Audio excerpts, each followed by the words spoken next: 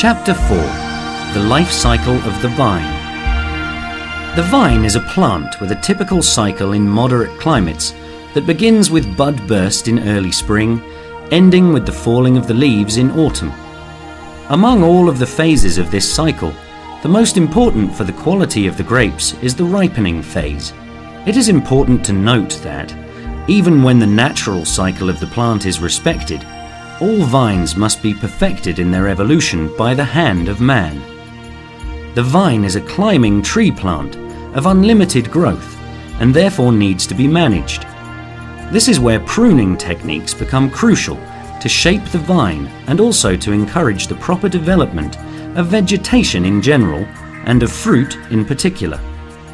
In addition to the main winter pruning, various other types of pruning are carried out throughout the year, such as spring pruning. This process is one of the most important for obtaining healthy grapes later on, and good wines of high quality. Biological phases of the vine. 1. Vegetative rest period, part of autumn and all winter. What the plant looks like: a trunk with arms and branches. We can see only the wooden part, no green leaves or any green vegetative structure.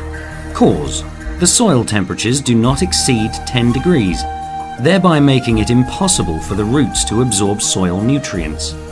2. Blooming period, late winter and early spring. What the plant looks like: the plant buds begin to swell, to form a bud down, where all the chromosomal information is stored and differentiated into leaves, stems, leaves and grapes, all of them tiny.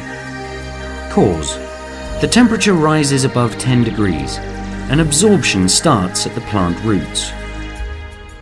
3. Budding period, early spring.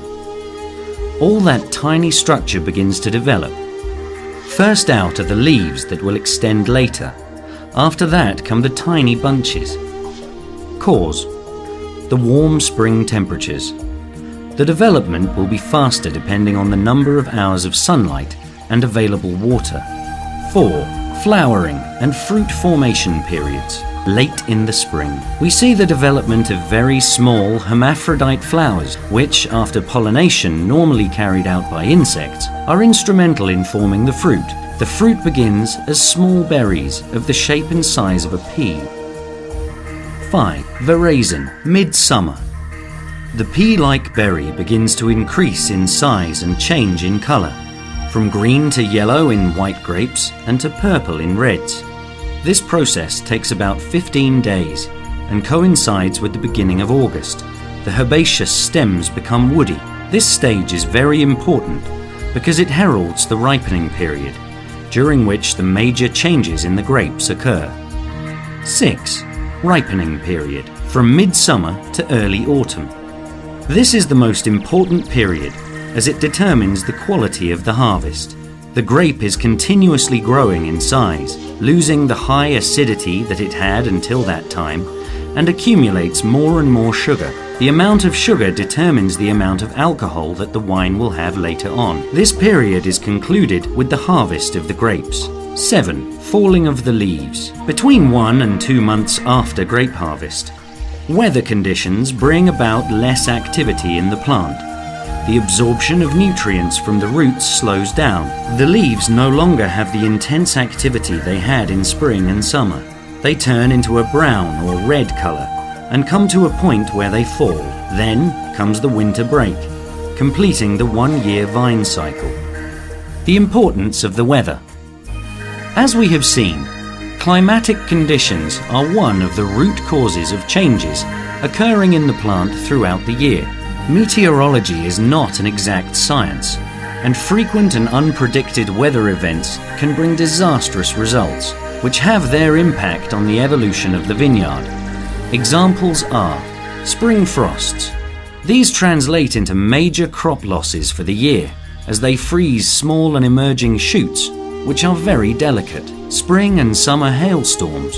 These are always harmful, destroying the vegetation, and are especially harmful in the ripening period, when the grapes are almost ready to be picked.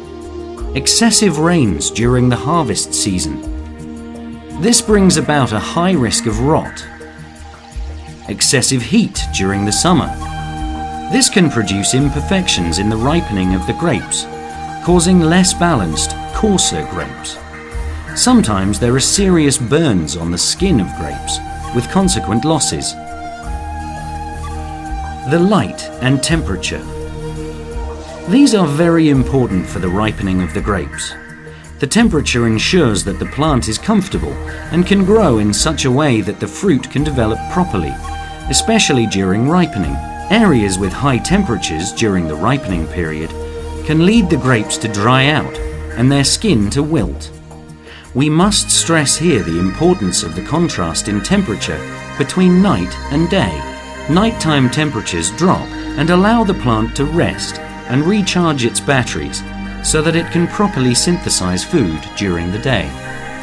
Rainfall and humidity.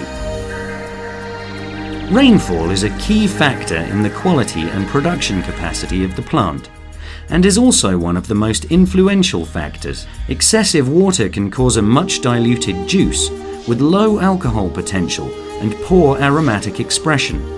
Lack of water causes dehydration, imbalances in the shape of the grape, and less capacity to ripen properly, thereby resulting in wines with high alcohol potential and somewhat herbaceous textures and mellow sensations. Humidity is usually a negative factor, as it facilitates the development of diseases and bacteria in the vineyard, which causes loss of production or quality. Under specific conditions, not common in Spain, humidity can lead to noble rot, Botrytis cinerea, which is a crucial factor in the production of some dessert wines in Northern Europe.